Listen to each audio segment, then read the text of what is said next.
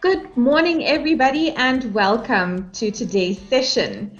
Um, with me today, I've got myself, Melissa Sibben, Christine Stain, who is from Dynamic Consciousness Coaching, and we've got Neil Bosman. For today's session, we thought, being a business owner means that you must go through peaks and valleys and deal with life in general. And in this session, Neil is going to take us through his own experiences and share some insights into staying motivated. Hence the title of our session, Motivation Mondays. So a little bit about Neil Bosman. He is a conflict and dispute resolver. He has experience in law, commercial and related industries, human resources, industrial relations, conciliations, mediations, arbitrations, CCMA, bargaining councils, and labor. So he's spent about 30 years in Bidvest McCarthy. He is as an HR manager, but he's also passionate about community support and involvement. And he is the proud supporter of Berea Albion Football Club and Academy. And the facilities at Cougar Park in Pretoria, West South Africa, is where they holistically develop 35 young, underprivileged youth annually by educating, housing, accommodating, feeding, clothing, training, and developing them for a better future life. So thank you, Neil, for joining us today, and a very warm welcome to you.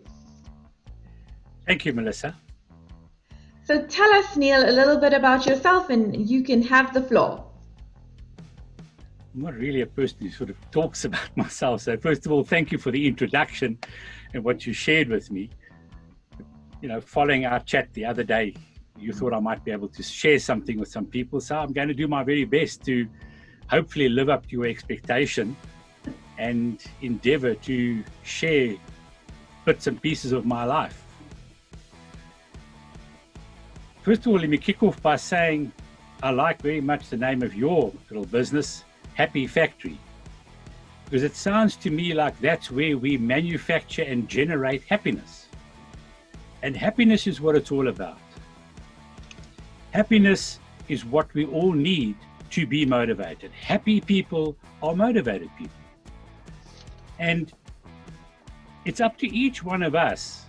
We have the body, the mind, the soul to make ourselves happy and to create happiness around us, to help to motivate ourselves and to motivate others around us. That's what we're here for. That's what we should be here for. It's a bit of what you've indicated already that I do. I'm involved in a number of charities and community projects where I'm involved in assisting and helping and driving and motivating those organizations to continue to do the work that they so do and that is so much needed out there and so desperate. But coming back to what we're talking about, sort of motivation, happiness, succeeding. Success to me is peace of heart, peace of mind. Each one of us has it in ourselves to be able to achieve that success, to be able to achieve peace of heart, peace of mind, to work towards achieving that which will help us to be happy people, have happy people around us, and motivated. At my son Donovan's wedding, the MC, which was his brother-in-law, when he introduced me to speak, he said, "Here comes Neil, the only person I know who's never had a bad day in his life." And that is very much the way I try to see life and to adopt an attitude towards life and to encourage people around me to adopt that. The sad thing about being, let's call it unhappy or unmotivated, is that you will allow yourself to get into a downward toxic spiral, as opposed to continually rather uplifting yourself, uplifting the people around you, encouraging people to have that smile on their face, to enjoy life, to participate in life. My sister, brother, and I were very fortunate to grow up with my 6 years old. My dear father, he passed away in 2008. But amazing, wonderful people that taught us a bit of what I'm sharing with you today. How to see the happy side, participate in life, and how to contribute to life. Not what can we get out of it, what can we put into it. And we grew up like that, all three of us, and we've since happily married to similar people, happy to say, and we've got children and grandchildren. And 7th of February next year, I'll be happily married for 40 years to my darling wife. And we remain, again, happy, motivated people. My darling Debbie is as involved in many, many projects and schools and church organizations and communities, again, assisting and uplifting the community. It's what we would want to do. And one can continually remain happy doing these things, sharing with others, giving others an opportunity to grow themselves, for them to be motivated, for them to be happy, to hopefully continue to share that and spill that over to others. You know, Leo Buscaglia, some of the older folk might remember him from time gone by, used to say wonderful things on motivation and on helping people to grow. But one of the most important things that I took out of his messages always was, for people, be kind to people. And he used to say, if you can't be kind to people, please don't hurt them. And that is the sort of spirit that one wants to try to adopt in your own self, in your own life. Be kind to yourself. If you can't be kind to yourself, don't hurt yourself. Give yourself that opportunity to grow. Give yourself that opportunity to develop. Give yourself that opportunity to look out for opportunities. For those of you who are out there in the business world, even in just your day-to-day work opportunities, look for opportunities, look for growth opportunities. Are you reading? Are you studying? Are you learning something every day of your life? Is there something new that's coming into your life? Are you sharing with others what you learn, what you understand? Are you able to help yourself to grow, to help other people to grow? You need to have a positive attitude towards life. I've talked already about the toxic downward spiral. That's all that negativity does. It doesn't help. Take an opportunity of every day of your life, looking for what can you be thankful for? What can you appreciate? What can you, to use an example, wake up in the morning thanking God that you are waking up, because many are not going to wake up. That you had a bed to sleep in, many never had that bed to sleep in. That you're going to jump into a nice hot shower, not many people have that opportunity. That you're going to enjoy breakfast, and. Are you continually looking throughout your day at yourself and your benefits, your happiness, your joy, your motivation, and thinking of those who don't have those opportunities, who are not experiencing the pleasure, the joy that you're experiencing? It's time that we should all be getting out there to do just that. And maybe, just maybe, this COVID-19 has helped many people to do just that. It has helped the world to come to a little bit of a standstill, and for us to look at ourselves and say, is that what we should have been doing? Should we not change? Should we not do it differently? Should we not do it in another way? It's important that you can. One would want to have a look at accepting the challenge of life. We all have to understand, and we see it now with COVID, we are not in control.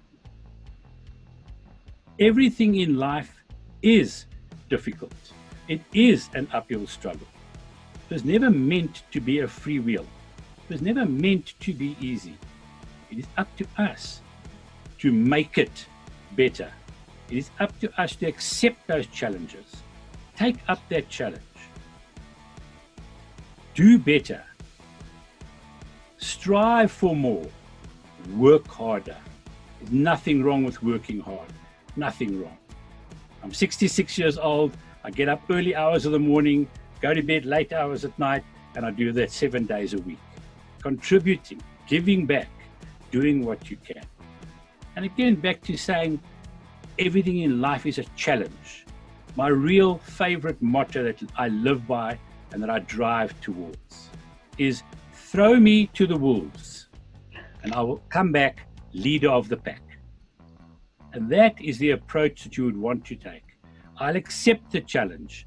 I'll accept what's being thrown at me, but I will come back leader of the pack. I will show myself that I can succeed, that I can achieve, that I can get to where I am.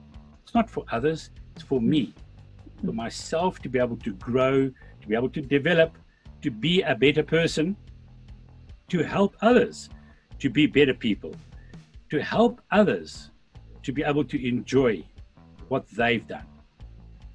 Enjoyment and happiness and motivation. We should be celebrating it. We should continually be celebrating things. We as a family, consistently every 4, 5, 6 years, we would have a very large gathering. I live on a small holding, 2.5 hectare property, beautiful place, lots of facilities, and we have a couple of hundred people around, friends, families, next door neighbors, the community, to share with them the opportunity of celebrating life. And we then look back over the last few years and then celebrate that and give other people opportunities to celebrate life. Celebrate the opportunity that you've been able to succeed, that you've been able to achieve.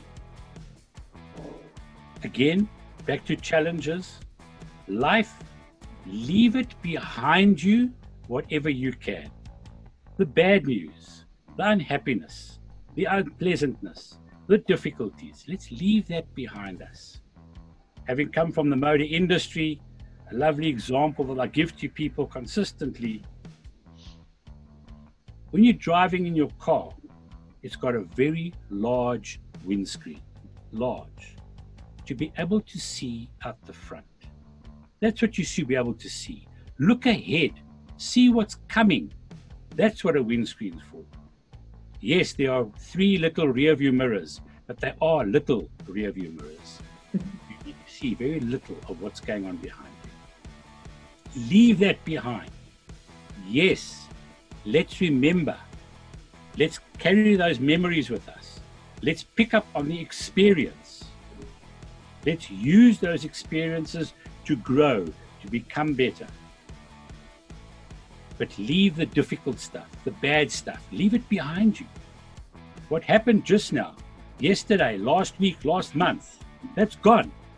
You can't carry that with you. Leave it alone. I have a habit which I took from a young child already.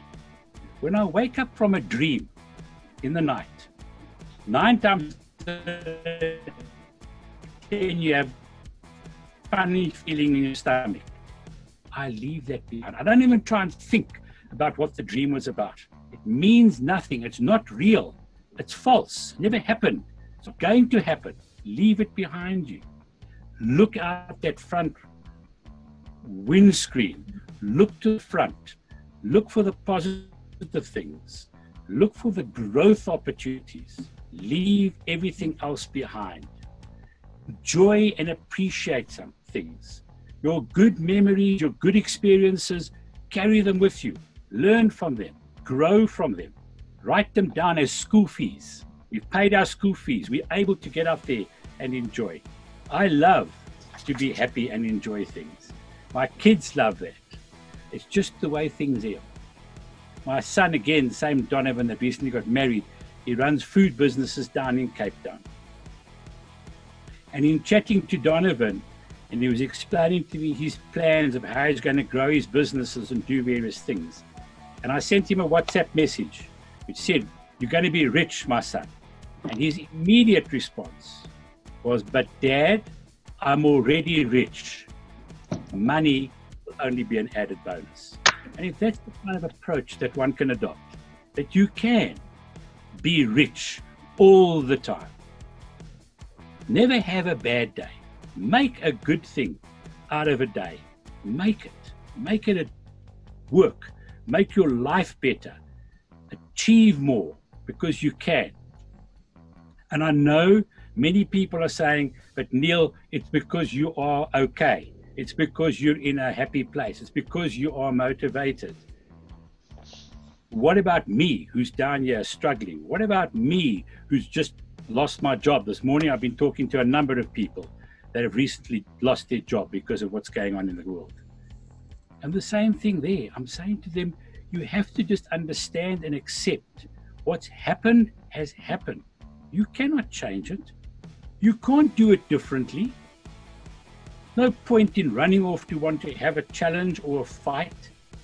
Accept what's happened. Look for the light. See the opportunity, because there are opportunities out there. Many, many, many opportunities. Look for them. Look for those opportunities. Another side to me, which I again have got from my wonderful father, may his soul rest in peace, and my mother, were values, ethical values, honesty, integrity, kindness, generosity, sharing, important parts of one's life. In Pretoria here, a very wealthy man, I'm not going to give names, but we can use a name like Mr. Jobs from Apple. Those people on their deathbed in their early 50s, as was Mr. Jobs as well, all they're talking about is family. And what they would rather have done more with family, what they would have done more enjoying time with family, as opposed to trying to chase the extra rand or the dollar. In a lot of the communities projects that I'm involved in, old age homes, frail care centers, unmarried mothers, paraplegics, and I have a lot to do with death, sadly. And not one person have I yet met who says, I should have bought that property in Midrand. I should have built that. I should have done this. It is always about family. It is always about what we're talking about, happiness. It is always about sharing, about pleasure, about other people when people are dying. So why should we wait for that when we could be doing it today, all the time, every day? That's the way we should be living our life. And again, back to what I'm saying, with lots of ethical values, honesty, integrity, kindness, generosity, sharing, keep those at the forefront of you. You can only do well. You won't fail. You won't let yourself down. You won't let people around you down. You won't let your family down. You'll be able to look forward, look through that windscreen, and have very little time to look into the rearview mirror. Because if you are motivated, if you are happy, if you are out there doing things that will make you positive, that will make you happy, that will make you motivated, you'll be a better person, a much better person. And again, as I've said, it's not what you get out of life, it's what you put into life. That's what we're here for, giving back to life, giving back to life. Thank you, Melissa. Thanks, Neil. I loved it. I really loved whatever you've said, but just around the be kind to people. And if you can't be kind to people, be kind to yourself. And if you can't be kind to yourself, then don't hurt yourself. I love that. I think it's so profound because it goes right back to begin almost. I also loved what you said about appreciation. It's the beginning of gratitude, and it's the beginning of being able to create some kind of motivation for yourself and having a positive mindset. So it's the basics of positive psychology. Start with the gratitude list and a gratitude journal. And then the other thing which I think was so profound for the world in which we live in now, around embracing change. I'm a change manager by trade as well, and for me, if you can't accept it and then take it on as a challenge and see challenge as a good thing, as something that you can learn from, and having or being able to give you growth and opportunities, then makes a world of difference in how you engage with whatever it is in front of you. So thank you. I really appreciate the time that you've taken for us. I've got just one question. Yes. From your time in corporate, you've spent what, 30 some odd years in Bidvest, and as an HR manager, and I know that you now do provide some kind of consulting. For the consultants out there, the people that are business owners that are still going through the change in this time, and then also having to support our corporate customers out there, is there any pieces of advice that you can give to people in also staying motivated during this time and being able to sort of deliver services? So what are people experiencing out there in the corporate world, and how can we as consultants support them? Okay. So Melissa, let me start off by saying what you and the other consultants don't want to hear. Everything I've done my entire life, I've done for free. I've never charged anybody 1 cent, 1 rand, and I never will. Anybody gives me, and there are many people that I've helped who've given me money, I've taken that and given it to some charity or community project wherever necessary. So that's the first thing you don't want to hear. But that's the spirit that I have, and because of that, many, many things will continually come back to me.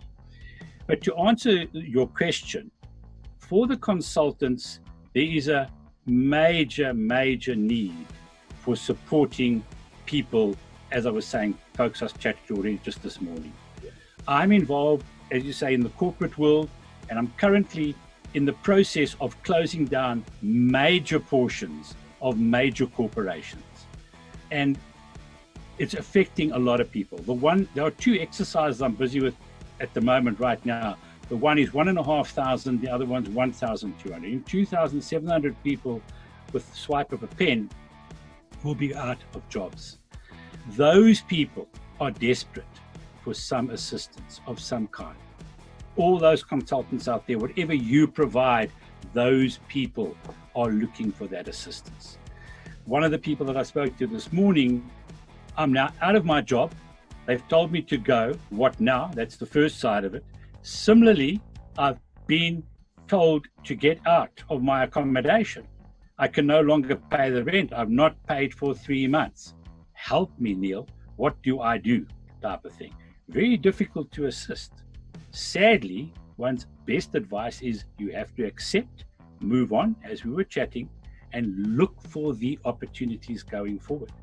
But those consultants out there are able to assist in many, many ways, supporting those people, counseling them, advising, hopefully looking to find alternative employment, other job opportunities, keeping them as best as what one can, motivated to look for the opportunities, to strive to achieve where they have in the past and now feel quite hopeless because it is not through any means of their own that's what's happened. It's a no fault situation that we all find ourselves sitting in, that this is not what we wanted. This is not what we expected. We have to accept that that's what happened. Many people are... Sorry, you were going to say something, Melissa? No. No, I was going to say that's exactly, I think, you're spot on. There are people out there that need assistance. It's, again, to your point of the growth and opportunities by both parties, I suppose. People need to look at something that probably didn't exist before, and to find new ways of engaging, giving back, and collaborating in general. I think this is a great time for change and for people to find different ways of doing things. And Melissa, it also goes to the employer. The employers are finding themselves in as difficult position. They are also not used to doing what they're doing. They are used to productivity, profits coming up, financial statements being delivered, looking at numbers, growing their businesses. They are not used to businesses that have come to a standstill, businesses that are stagnant, that because of that are now closing down certain portions of their business, certain divisions, certain business operations, certain people being affected. So again, for the consultants out there, lots of opportunities with the employers. What can we do to assist you? You talk about change. How can we help you to change? To use my son Donovan again down in Cape Town as an example, in their food business where they do extremely well, with the closure comes to a standstill. However, the first moment of opportunity when they were saying you can do takeaways, they immediately, although they had a small takeaway side of their business, the Uber type operations, they now focused wholly on only that. And as we sit here now, with only the takeaway, they've achieved 2/3 of their best turnover in just doing the takeaway.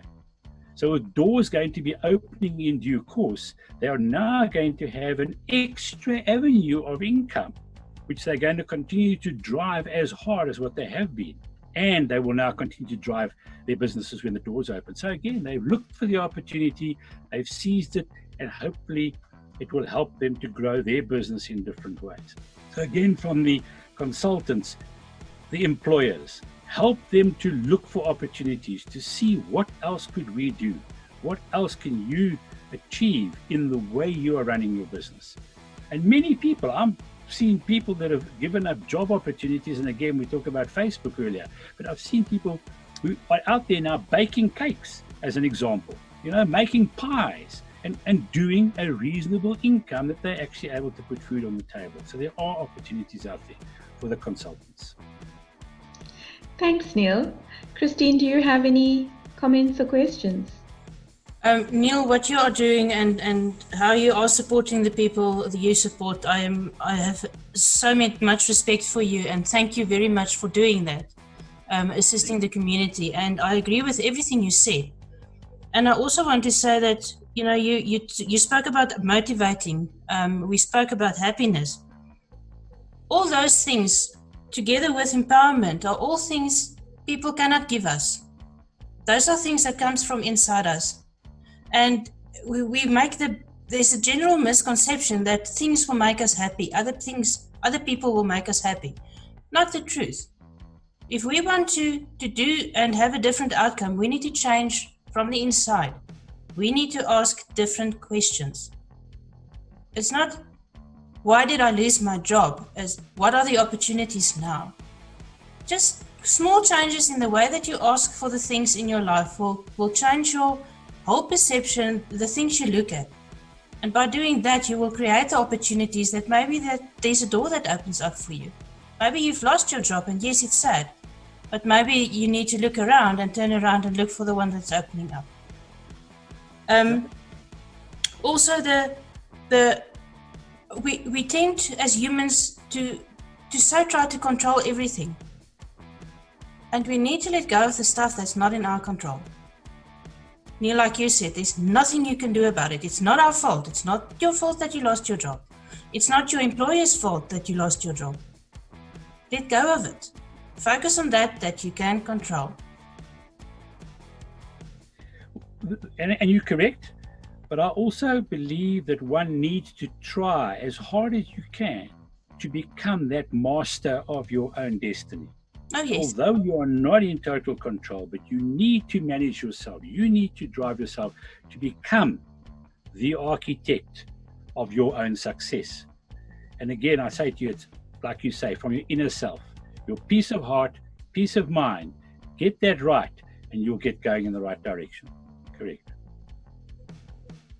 I mean, a lovely story. It's similar to this time, but in 1990, with a change coming in the country, we were with the motor businesses moving a lot of our main businesses all the way down Elof Street out of the city centre into the surrounding areas where the businesses were in fact growing. And we closed down an operation there, and a young lady, and when I say young, she was only 38, but she'd worked for our company for 22 years.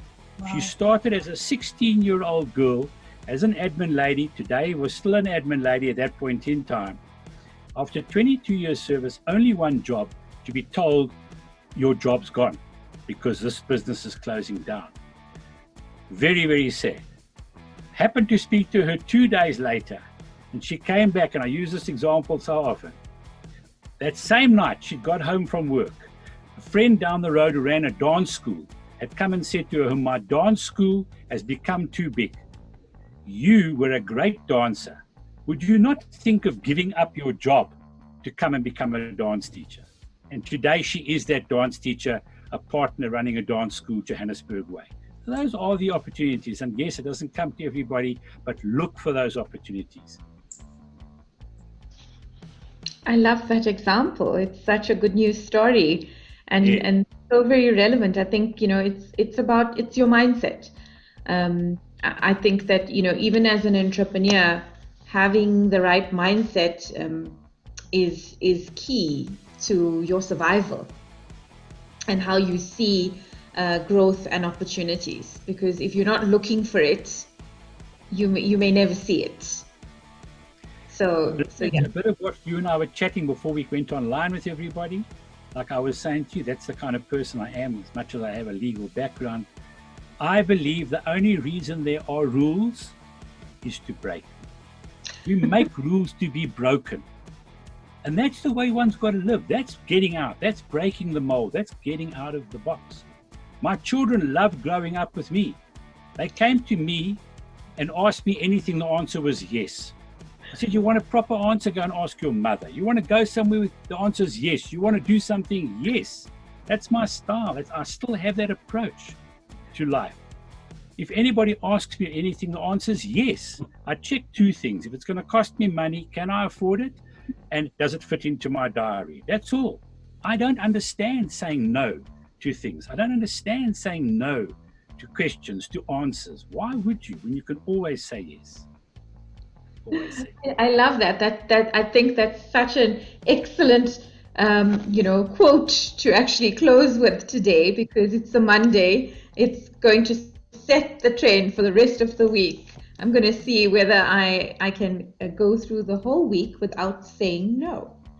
It's called innovative disruption. Sorry? It's called innovative disruption. Correct.